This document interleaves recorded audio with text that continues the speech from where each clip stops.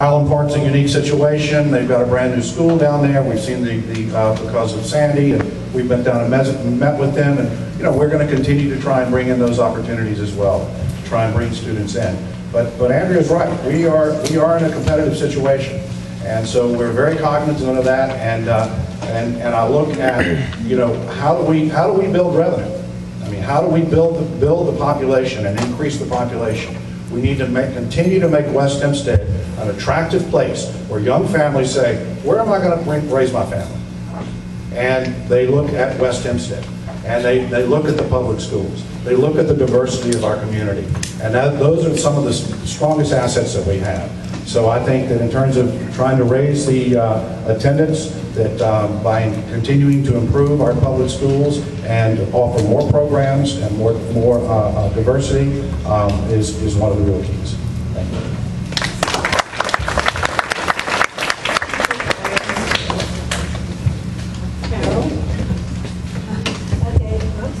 Can you hear me? I think that a lot of things were said here that were very good. I think that programs do have to get out there, and people do have to know what's going on in the school. I really think that it's twofold. I think not only do you really have to involve teachers in what kind of classes we can offer the students here that would be beneficial to them, and to them as far as going to college. What do they really need? What are colleges looking for? Those are the programs that you want to implement also. And you made a very good point about the community.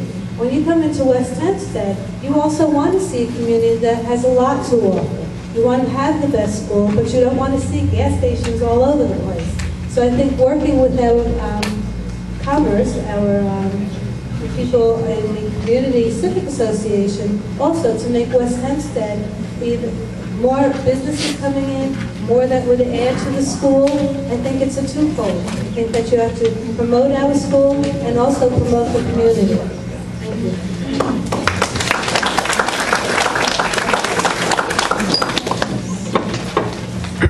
Thank you, Carol. Our third question, we'll start with Perry. What is your vision for expanding trade skill programs that benefit kids who want to go into local business and trades and skilled trades? We had BOCES, and BOCES were a great program. My son actually went to BOCES, and he graduated there and got a one-year degree to go to college as a chef. We could develop those type of avenues for our children. That would be perfect. I would love to see that happen.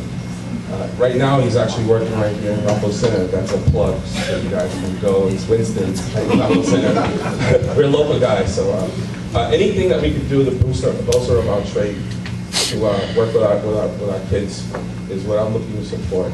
I have some experience in that, working in the garment district, and I know working with your hands-on, it's something that we can do.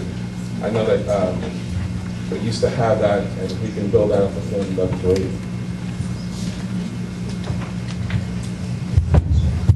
Thank you, Perry. Tony? Okay.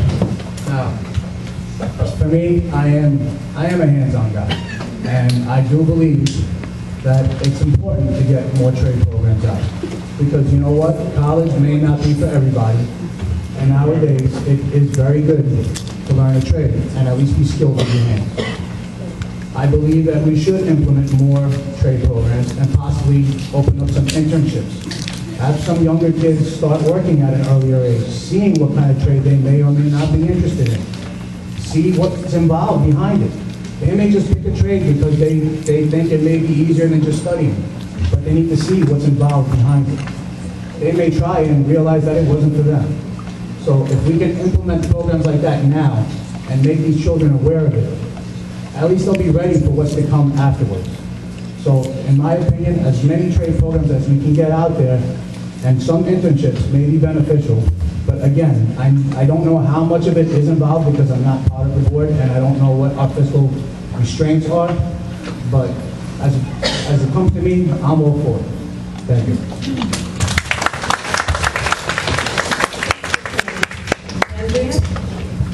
So like Tony said, the trade is a very important part of my family. My husband is a union electrician. So I understand the value of having a skill, but I also understand that being college ready, which is a huge term in our high school, it translates to being trade ready as well. If you are college ready, you will be trade ready. My husband in the local 3, he had to go to school for 5 years, and it wasn't just 6 years, sorry, correction in the audience, 6 years. It wasn't just hands-on training. Thank you. It was about taking tests, it was about thinking out of the box, it was critical thinking. It was all those things that we are striving to teach our students in the high school. So being college ready is being trade ready. And I know that a good population in our high school takes automotive, takes culinary, partnered through our partnership with BOCES. So I think that that's a fantastic avenue that we offer to our children. Thank you.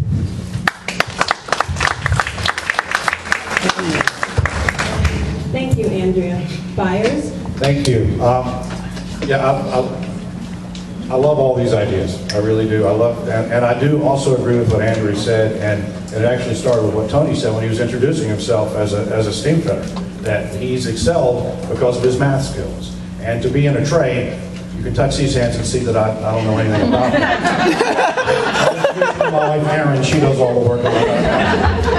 But I do understand that having to work in a trade, you have to have computer skills. You have to have math skills. You have to have critical thinking. It's not the way it was, back in the day. That being said, and I want to be clear about this, because when it comes to developing programs, as a board member, we don't develop programs. The administration develops the programs.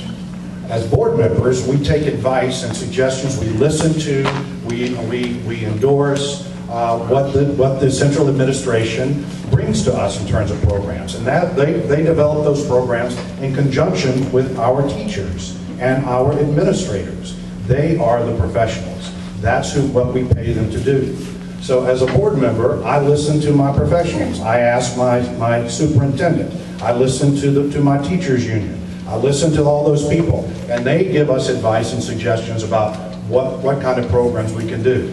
And then we balance those against our budget, and based on what we can afford and what the community really needs. So it's easy to come up with ideas and say, oh, we want this, or we want that, we want this, but that's not what the board does. The board is a supervisory board that works with the superintendent and the central administration. So yes, I'm for programs for the trades, but and I understand the specific needs of that in terms of having math and computer skills. But let's be clear, that's not what the Board of Education does. Thank you very much. Thank you, Byers. Carol? I agree with you as far as the board, but I think that also as board members and as educators also working with the community, that sometimes we can maybe give suggestions, maybe give programs that would be out there. I know that working with a special ed population, they do transition skills at a very young age. That's all written on their IEPs. And that maybe we can work with community leaders or community businesses to get some of our children into the businesses a little bit earlier. So working with the teachers and developing programs, working with outside agencies, I guess it changed names, but it used to be VESID, and work with those kind of agencies to get programs for our children that need them and that are not college bound.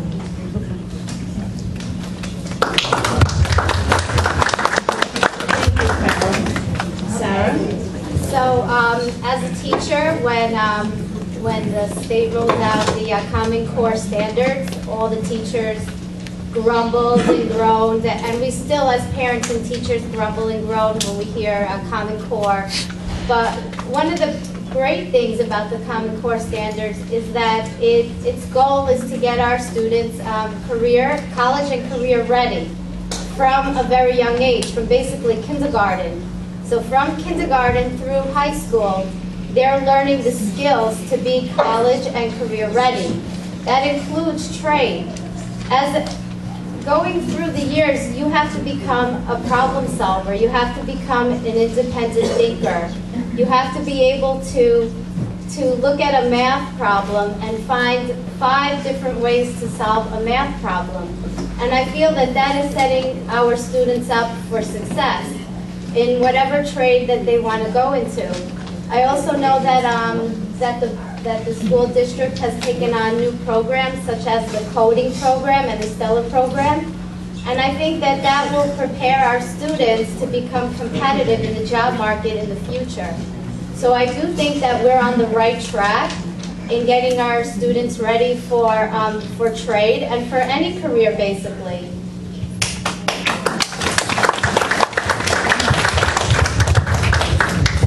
Thank you, Sarah. Our next question, we'll start with Tony. There have been conversations about selling some of the West Hempstead school properties that are not being fully utilized. What do you think should be done? I think for me that's a very difficult question. I have not been around long enough to research what community properties we have rented and what we own and what we're collecting from. So I honestly could not probably answer that question, but I don't have an answer for that. I'm sorry.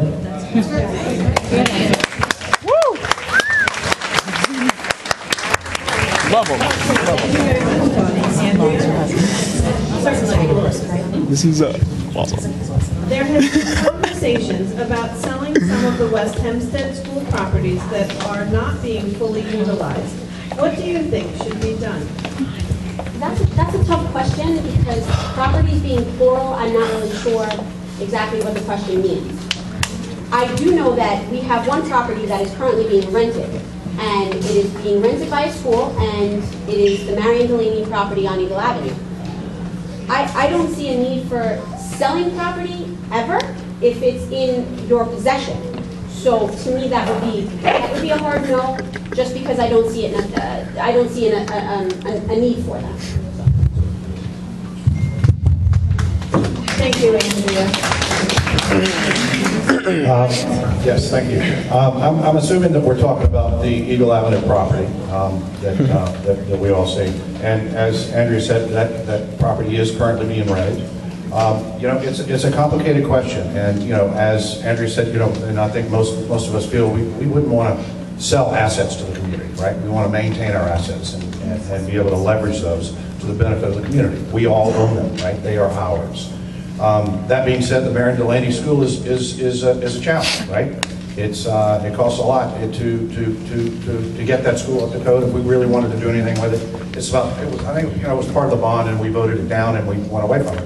But it was like, I think it was like $5 million just to get it up to basic code. It was going to cost us about $6 or $7 million if we wanted to rent it to someone else. You know, if they wanted to come in just for asbestos. And if we ever wanted to use it as a school again, it was like $10 million. And all of those were estimates. Nobody could really tell you.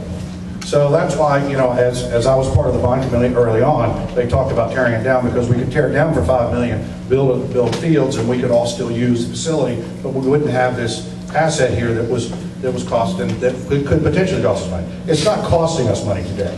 It is a net positive it pays for itself, let's say that. And we're constantly talking about what are we going to do with that property, and who's going to be the next tenant of that property. How can we best leverage that and utilize that asset for the community? But as Andrea said, and I would basically agree, you know, we don't want to start selling properties. You know, that would be something that we would do in a drastic situation, and fortunately, you know, after the reset, we're not in that situation today. That being said, the Eagle Avenue property is still something that we're trying to figure out what we're going to do with long term. But the community said a couple of years ago they didn't want us to tear it down, so we're not tearing it down. It's going to stay there. We will do with it what we as a community choose to do with it. We will listen to you on that. Thank you very much.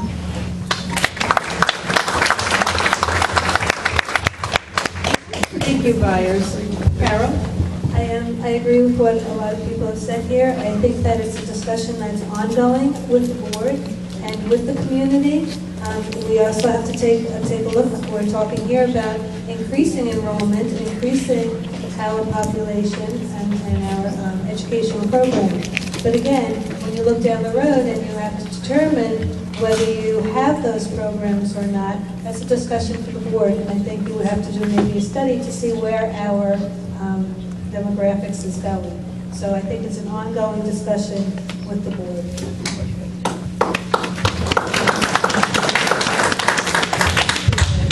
Thank you, Carol. Sarah? So basically, I agree with everything that has been said. It's not an easy decision. It should be made with the whole community in mind. People should be able to voice their opinions and then do a research and a survey into what would be the best plan of action fiscally. I think it takes a lot of thought and planning, and it shouldn't be just made with the board. It should be a community decision.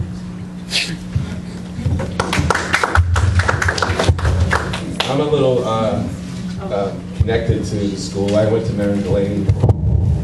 I went to Chestnut. And so it's kind of difficult. I don't have any of the information or data that it takes.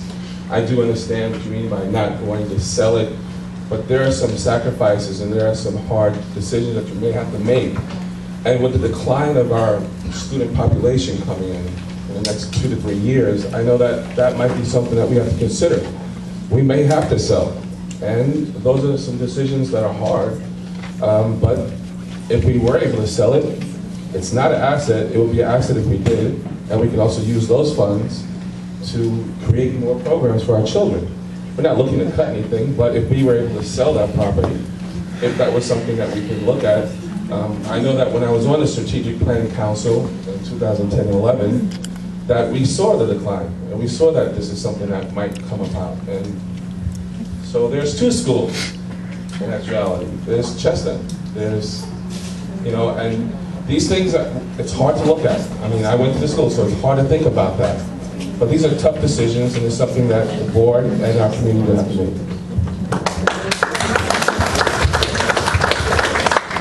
Thank you, Perry. Our next question will begin with Andrea, and that is, with the current safety issues across our nation on the forefront of our minds, what do you plan to do to keep our children, faculty, and staff safe, particularly from intruders?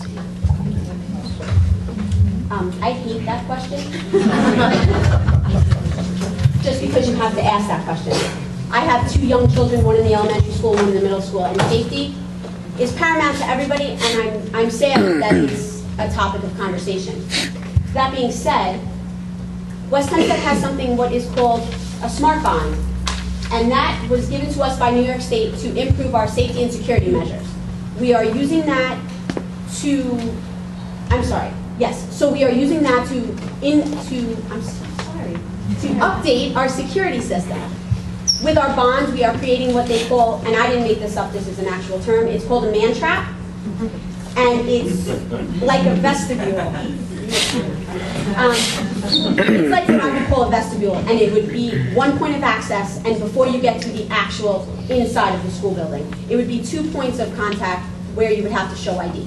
A man trap is one thing. And when we met with Senator Kaminsky, he gave us some ideas as far as reaching out to our senators to ask for upgrades in our cameras. We have cameras all over the buildings, all over our district, but they need to be upgraded. So Mrs. Chris, our superintendent, has sent a letter on our behalf to see about getting some funds so we can update our camera system. We also volunteered to become a pilot program for, and the name escapes me, to tie in our camera systems with the 911 Nassau County operating system, and we volunteered that so it's free of cost for us. And those are all parts of things that we're doing to keep us safe.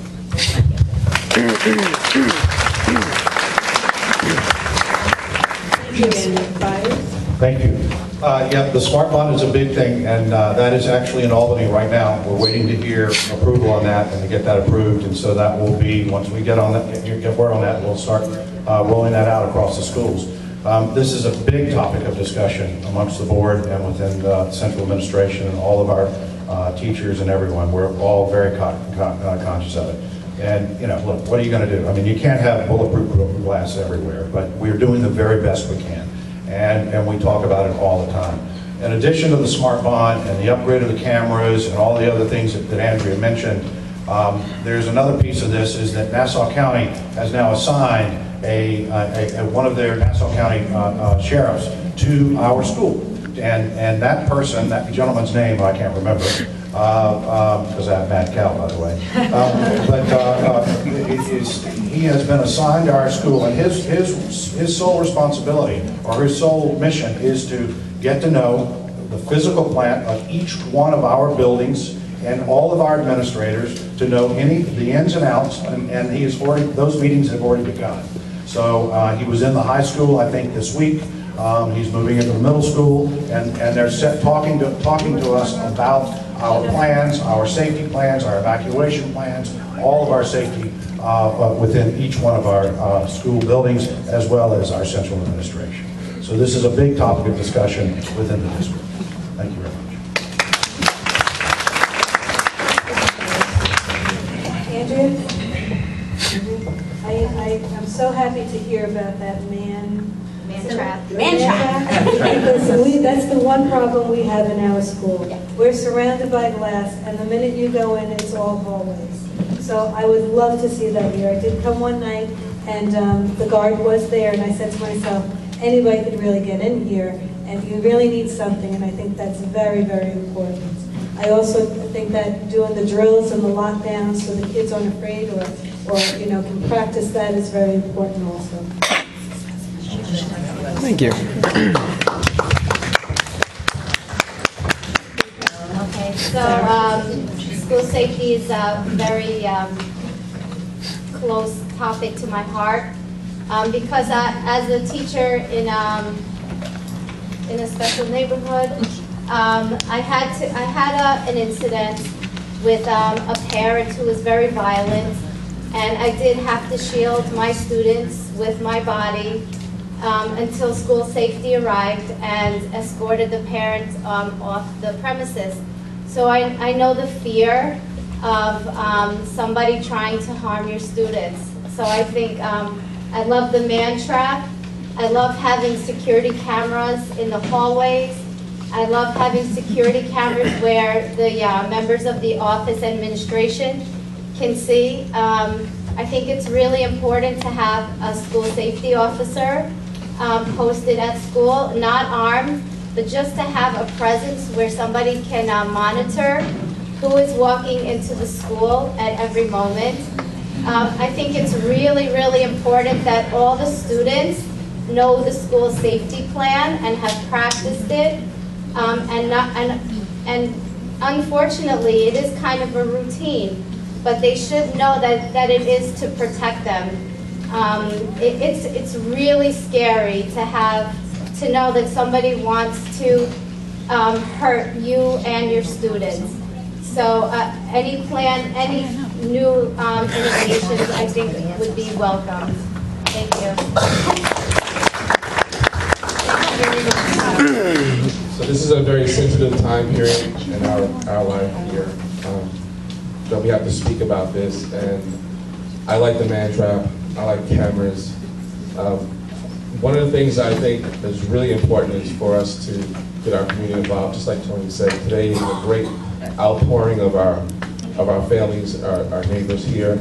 If we had some kind of volunteer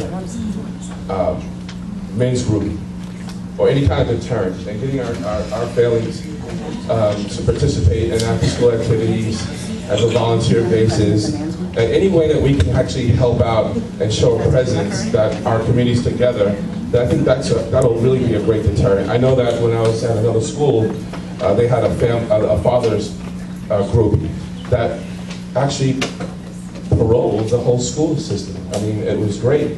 And that wasn't any extra cost because it was volunteer. I'm for volunteering, I'm for the man trap, I'm also for the more cameras and sharp.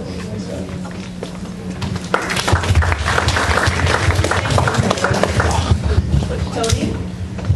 I guess there's only so much that you can repeat every answer. I mean, listen, yeah. Everything that has to be said and put forth so far with the school and their safety they're on top of it. They're trying to do what they can with the ability they have. Like Byers had said, you know, we are assigned an officer, the man trap. You know, the only other thing that we can't stress more is repetition. The more time we do the drills, the more these kids are aware of certain drills, the more the students will learn and know what they have to do, God forbid, ever, if a scenario was to ever happen. And the children need to, you know, be made aware. It's sad that we have to do this to our children and expose them to this, but unless they're exposed and made aware of it, they won't know what to do when it really does happen. And as much as we can be involved in it, kind of like what Perry said, perhaps get some parents together and patrol or walk around the community even. It doesn't even have to just be the school, because it doesn't just happen here. It could happen to your child walking home. People need to be out and need to help look after these kids. These kids are what our future is all about. So that's just my thought.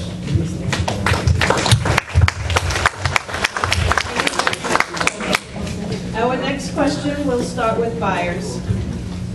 Regarding school taxes, some people feel taxes should be cut. What is your definition of fiscal responsibility?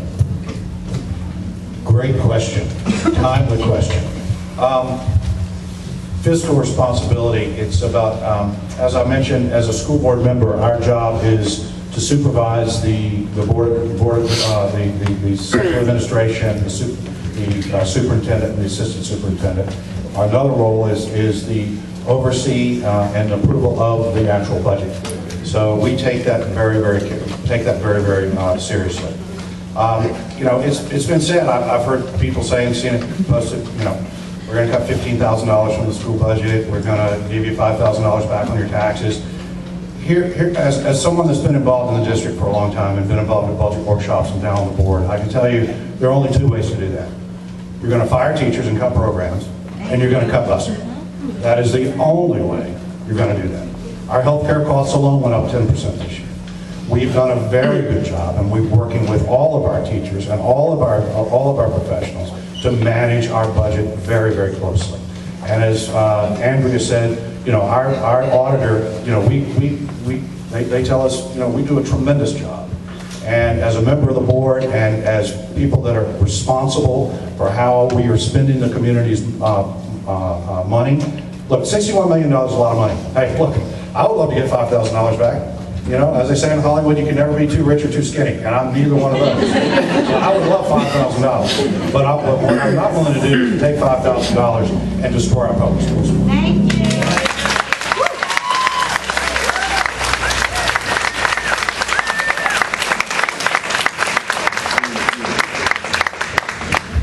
I find that it's very, very hard to cut taxes. If we could, I would love my taxes cut, especially from New York State. But it's very hard to do. But you want to make sure that the money is going into the right place. You want to make sure that the budget is geared to the programs and to the children first, before anything else. You want to be able, as a board, to manage the money, to make recommendations to the superintendent, to make recommendations to the principals, maybe to sit down with them to see what the needs are. See what the needs are for the teachers, what programs they need first. And that's what I think the direction that I would go into.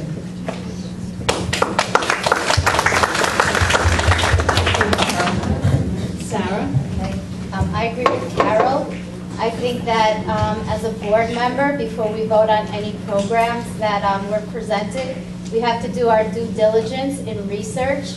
Any programs that are brought to the table, we have to make sure that we have to research the student outcomes of all the programs, make sure they're cost effective, that when we hire people, that we really look into who we're hiring, their track record, their effectiveness.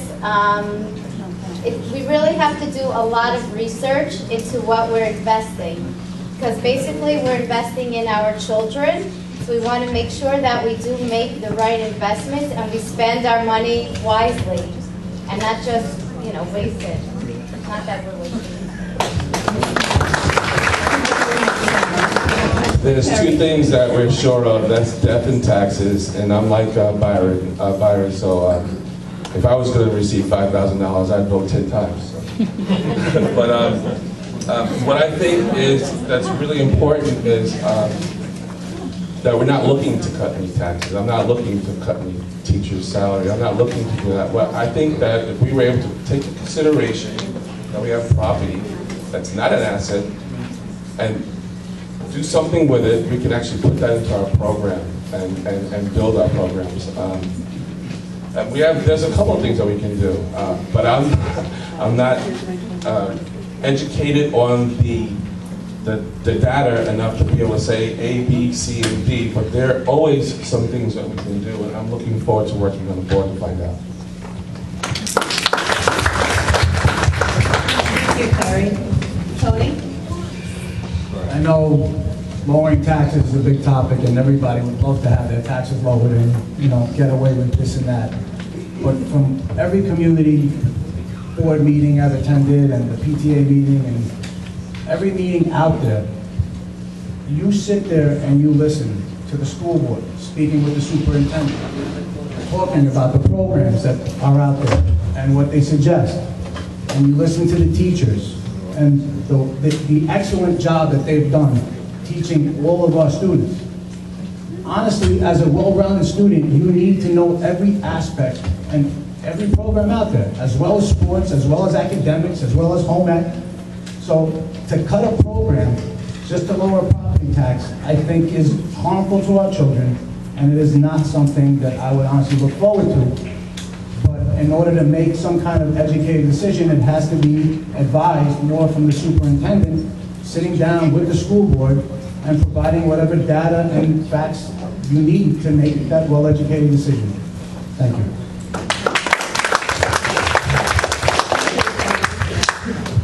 Andrea? So the question was that people would like taxes to be cut, but what is my definition of fiscal responsibility? Fiscal responsibility is probably one of our main jobs as a board member. I don't think cutting taxes and being fiscally responsible go hand in hand.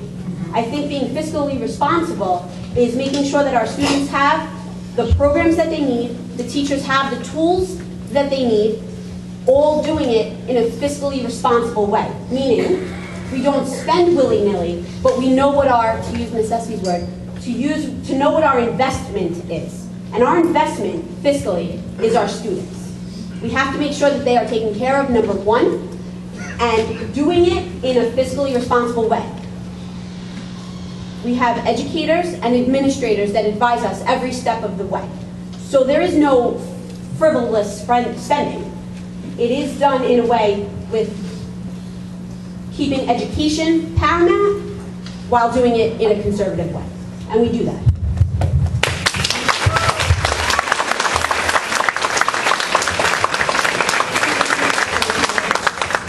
Our next question will start with Carol.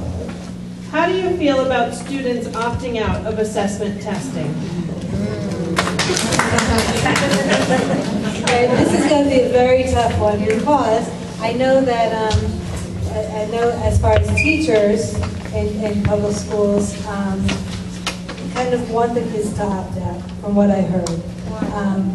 From what I heard, that teachers in my school and what I feel as an educator and a teacher, I really feel that kids should not opt out of tests. I think it's a great opportunity for the kids to practice their skills, and especially the way that tests are coming down from New York State, and it's more critical thinking questions than regular questions that have been asked on the test. The Regents tests are more critical thinking when they're asking them to write essays. And what better way than to have the children start at an early age? Testing starts at third grade. So what's a better way than to have these children, they started now, so what better way is there than to have these children practice, and you can take the test afterward and use it as a learning experience. Thank you very much, Carol.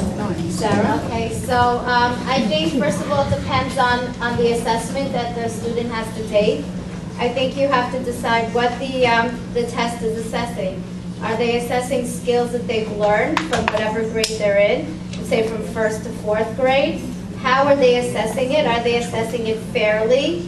Are they asking questions that really are measuring their skills? And if they're not measuring their skills, and if they're not appropriately assessing exactly what they have learned and what we need them to learn, then I think it's up to the parents to decide if they want the child to opt out. It's the parent's right. Every parent knows their child. Every parent has that decision for their child to opt out or not. It's your child's well-being. I think that it's up to the schools to find an appropriate assessment that will measure what your students have learned. It's important for the schools to know how much all the students have learned. We need to have a measure of assessment to know if our instruction is effective or not. And if it's not effective, then we need to look at our curriculum planning and to plan lessons that do meet student needs. Assessment is important, but it has to be appropriate. It has to be fair and show that the schools are effective. Thank you.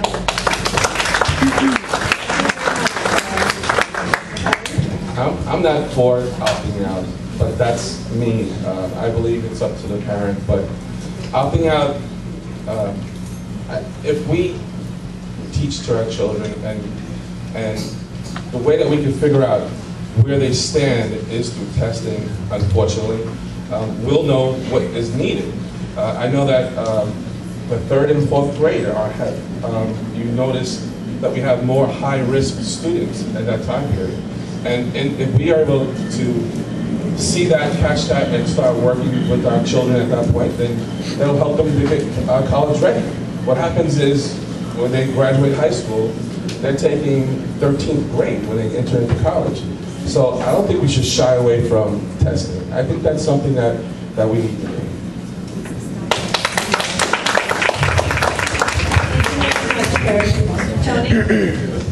Okay. It's funny because this is an ongoing topic also in my house as well. I'm for it. I have one child who I did make take it because to him, he doesn't mind taking tests. He wants to see where he's at. But I have a daughter who's a little uncomfortable and feels the stress of possibly being ranked or the repercussions of just not doing well because she's timed or doesn't have the time to finish the test. I think it is a great program to develop standards and have kids try to achieve them, but I do think it needs to be tweaked. The assessments they do of the children and the way they rank the teachers needs to be corrected. The basis, I think, is great. Once they fix it and I think tweak it, I don't think anybody will be opting out anymore. But, you know, that's to see in the near future, hopefully. Thank you.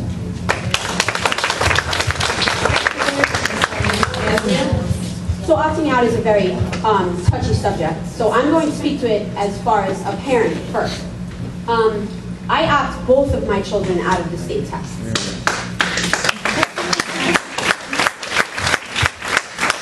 Not because they're afraid, they don't have test anxiety.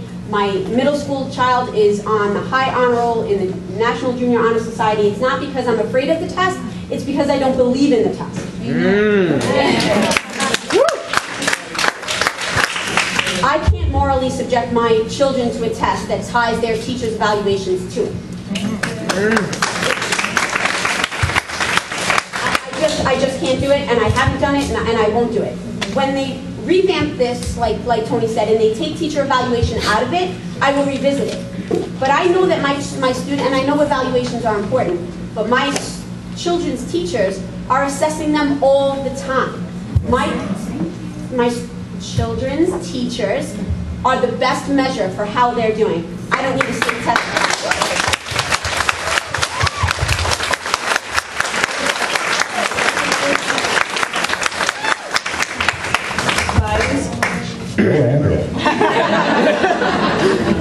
Well, like Andrea, I guess, and I mentioned we're a mixed family, I guess we're a mixed family with this as well. I sort of think of these opting out and these tests as sort of being aligned with Common Core. You know, it's controversial, everyone has an opinion on it. I'm not a professional educator. I really listen to the advice of professional educators. My mother was a high school educator. I had teachers in my life that impacted me. They know what they're doing. And, I understand, the controversy around it. That being said, look, I'm in business. We're measured every day.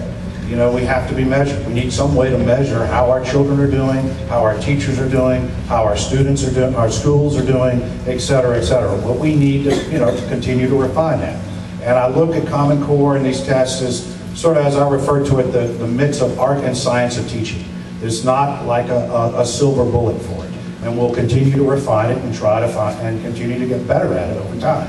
So, I don't have a strong opinion on it of right or wrong. I think it's an individual choice, and I respect anybody's choice to choose what they do. And our household will do what Aaron says.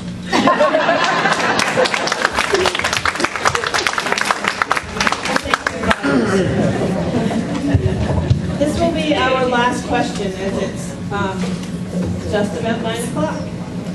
And we are going to start with Sarah. What are you excited about that has happened within the West Hempstead schools in the last 2 years? Okay. So I'm really excited about the Stellar program and the coding program. I think that's awesome. I think having enrichment in the arts and sciences, literacy, and library skills is great. Kids love programs. They learn more through hands-on activities. They learn more through doing, not just by listening. And the more you can engage students and have them broaden their horizons and their creativity, I think that's a successful program. Coding now is where it's at. I wish I knew how to code. I wish I had coding when I was young. I wish I had had a computer when I was young. But I think that giving our students those skills is going to make them really marketable in the future. And it's just going to give them an edge over so many other students that don't have these amazing programs.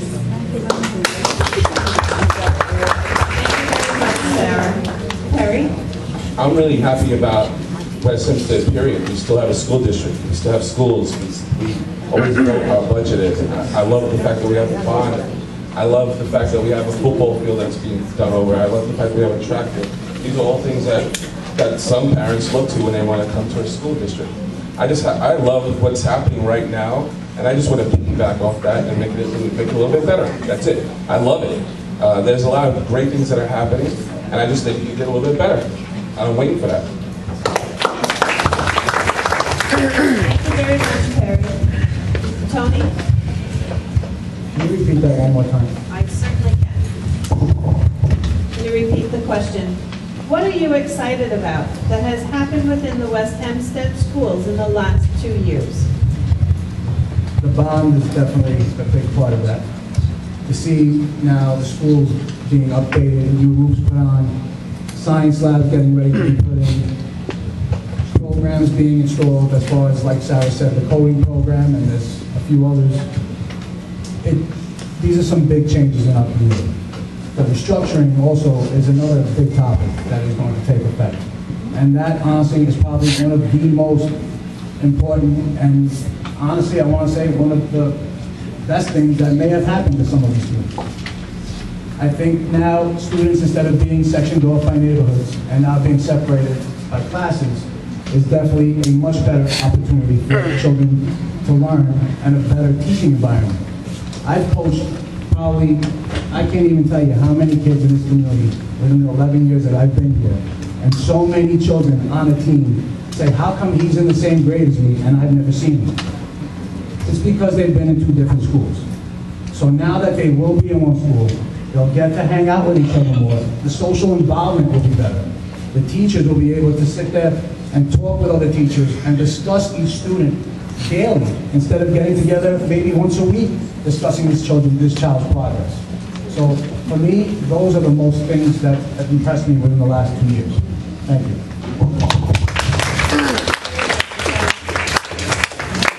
This is a much better question than this safety question. I love this question because there's actually so much that I'm excited about. I've been on the school board now for 3 years, and I can say in 3 years, I have seen leaps and bounds in the progress that we've made as a district, and I'm really, really proud to be part of that. So what are some of the things I'm excited about? Definitely the bond is a huge boon for our community. Our fields are being revamped, our science labs are being redone. We're moving forward in a positive direction. Our restructuring, in my opinion, is a great thing for our district. It's bringing our kids together. It's equalizing our class sizes. It's equalizing our special education services. Those are all things that are really important to a cohesive community. I think our academic achievement is probably the thing I'm most proud of, which is not part of the question, but I'm still excited about it. Our ELA scores jumped 10% in 1 year. That doesn't say that we're on the right track and nothing will. 10% in 1 year is huge. I'm really excited about that, and it will only go up from there, and I'm certain of that. So it's a great time to be involved in West Hempstead.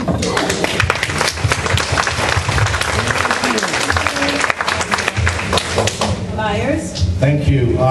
Like Andrea, there's so many things that I'm proud of with what we're doing in this district and excited about. I had to put my glasses on so I could look at some of my notes. The bond, of course, is one, and you know, we talk about community involvement, we talk about spirit, and when we were looking at the bond, one of the things that we were talking about is the fact that, you know, our kids didn't seem to have much pride in our school anymore. But when you walked around, there wasn't a lot to be proud of. Well, soon, now there's a lot to be proud of. We're going to have brand new science labs next year, or we'll be starting those. You know, there's so much to be excited about that the kids are going to pick up on that. But also academically, you know, Andrea mentioned the ELA scores.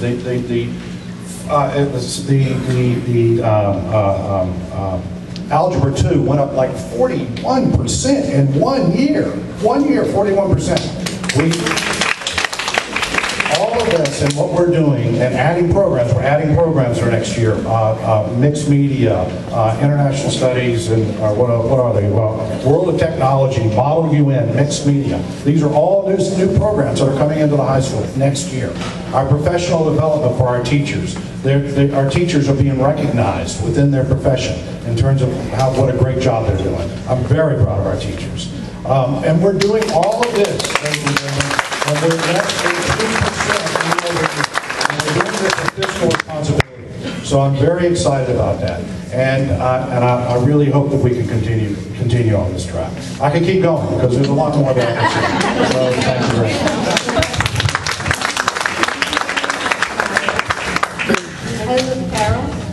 I love hearing about the programs that are going to be implemented next year. I was very happy when I did hear about the restructuring. I agree with Tony that having the kids in the buildings that they're going to be in is a plus for the educational process.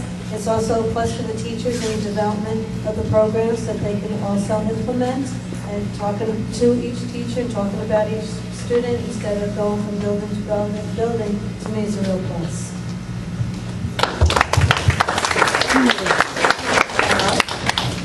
Now we will begin our closing statements. And as mentioned in the beginning, we're going to start on this side with Andrea and continue down the road. You'll have 3 minutes. Thank you.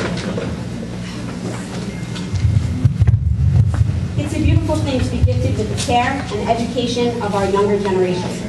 It's a big responsibility to ensure that we get it right and to make corrections and admissions when we don't. It is our responsibility to encourage our kids to become lifelong learners, to show them that the sky is the limit and that every little person is a scientist, a doctor, an environmentalist, or an educator. And that quest for knowledge is what sets those minds free. Our children hold the keys to everything that we hold dear: love, family, community, prosperity, imagination. It's our job to foster in them a sense of belonging and a safe space where they can engage in their curiosity, where they can reach their fullest potential, whatever that may be. How do we accomplish such a task? It starts at home and it broadens into our schools and our community. Our schools are the cornerstone foundation where dreams are built and fulfilled, where play and imagination and learning and growing happen. Without a strong school system, we as parents and residents cannot provide for our greatest asset, which is our children. I believe that here in West Hempstead, we have that foundation. In my time volunteering, I have seen children of this town grow and reach goals and milestones. I've seen educators nurture their students, and I've witnessed kids being extraordinary. I've seen classmates raise each other up and celebrate the accomplishments and differences of their peers.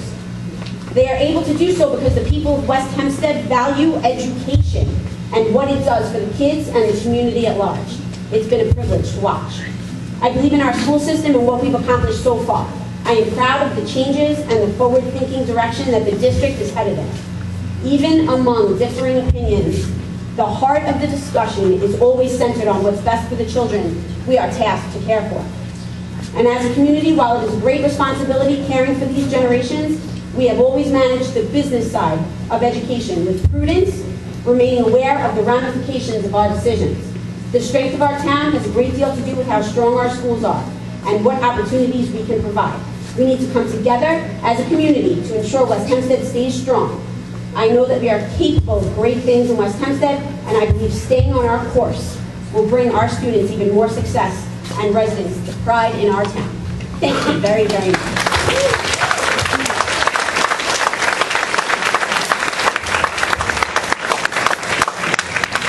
Thank you very much, Andrea. Tony? I know you've all heard a lot here tonight, and it's a lot to take in. I'd like to thank you all for giving us all the opportunity to get to know each one of us and listening to us. This has been, for me, a wonderful learning experience and still so much to learn. I would be honored to help further this progress for our children, which happen to be the most important factor here tonight. I would like to help continue the fight to give them a better education and whatever they may need to help them achieve their goals. As a coach, I've sat and worked with a lot of the children and been involved in this community for many years. And I have no doubt in my mind that if these children are given, the right tools and opportunities and programs, there's no doubt in my mind that they cannot achieve whatever it is that they set out for. It's just, it all basically comes down to us being involved. And the more we do get involved with these children and we do try to help them in any way we can, they will prosper and will do the best, in my eyes, as well as they can. Thank you.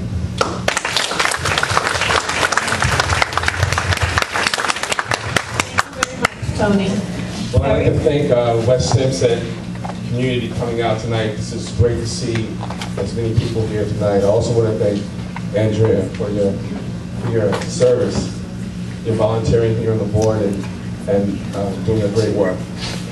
I think that what I would love to be able to do is to serve on the board and to offer my experiences as not only a student here, but a business owner here, someone who's been an assistant daycare provider, working with children, serving the children behind the scenes and in the scenes here. Also, as a football coach for the Broncos, and a business owner, as a salesperson here, I just love the fact that I think I'd be able to do something for our families here.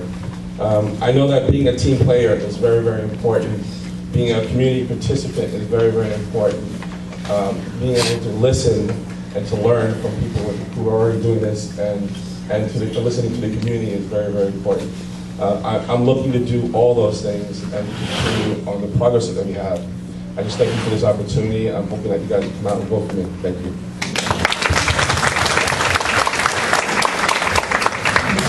Thank you very much, Perry. Sarah? So thank you everybody for coming. Thank you for the opportunity that you gave us to speak and share our ideas. Our children, like I said before, are our #1 investment. We have fiscal responsibility, but we also have our #1 responsibility is raising our children and providing them with the best education that we can. I believe that West Hempstead can provide that for all children in the community. It takes a village to raise a child. I feel that we are the village, we are raising our children, and the board has a responsibility to help everybody raise our children, raise them strong, raise them healthy, raise them wise, to make good, wise decisions as adults.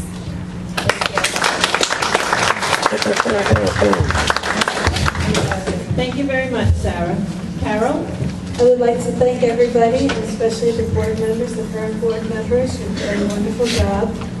Living in the community for 28 years and being part of this community, I think it's wonderful. And for teaching for 36 years, I'm hoping that I can bring, if I am elected, that I can bring my years of experience working with staff members, developing programs, because I only want the best for our children in this community.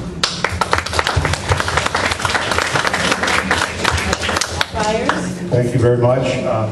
Thank you, Sarah, for moderating the meeting. Thank you, PTA, for putting this together. Thank you, members of the community, for coming out. I'll say it's great seeing everybody. And, after next Tuesday, I hope that everyone on this dais and everybody in this community that's in this room will continue to come and stay involved in our public schools. That is and call me naive, but I actually think it's wonderful that we have people that want to serve on the board, people that are running for the board. There have been years that I've been here that you have a pulse in this. And it's great that we have members of our community that want to be here. Here's the key. We need people that want to build and support our public schools, not tear down our public schools.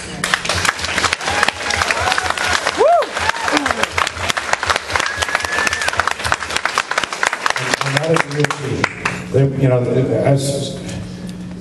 There is nothing more important in terms of measuring the quality of our community and ensuring the quality of our home values than the quality of our public schools. You want to destroy your home values? Cut and kill your public schools. That's right.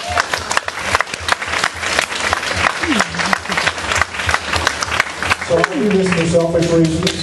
I do it because, yes, I believe in public service. I do it for my children. I do it for all of our children. It's a lot of work, I'll tell you. We were here till 11:30 last night. I mean, we put in a lot of hours. And to see everybody here, and I hope that everyone will be informed and realize how much effort this community and the board and our administration, our teachers and our professionals put into delivering a quality public education to our community. And I would like to think that as time goes by, that we're not going to lose our best and our brightest to Chaminade and Kellenberg and Holy Trinity and Hank, that they're going to want to come here. Because I can tell you my experience when I was growing up, if you were at any other high school than the high school that I was going to, it was your misfortune. Because we believed, as members of that high school class, we were in the best place we could be. And we didn't want to be anywhere else. We excelled in everything. Academics, athletics, theater, arts, everything. It was the hub of our community. This high school and our public schools need to be the heart and the soul of our community. We're doing a lot of great stuff in our community. And we've got a lot of great stuff going on within our district. We're fiscally responsible. We're adding programs. Academics are growing. We've got a new high school principal that we just introduced last week. He was on a national championship lacrosse team at Johns Hopkins University. So we can expect championship lacrosse coming up. We're doing all the right things, folks. We just got to keep it going. We don't want to quit now. We want to keep it going. Thank you very much.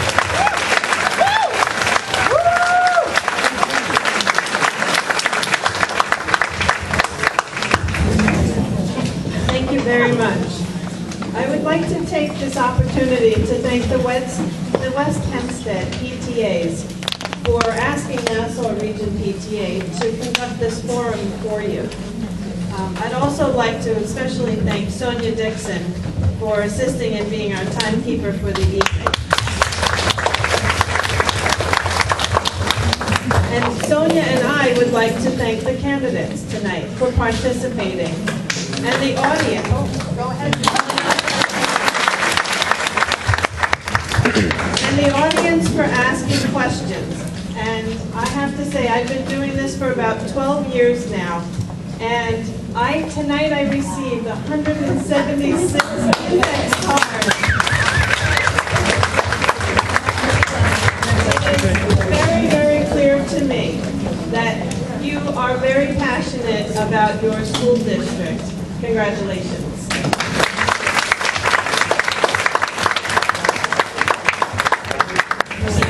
Take that passion and that energy And make sure you go out to vote on Tuesday, May 15th, and vote for your candidates. Congratulations.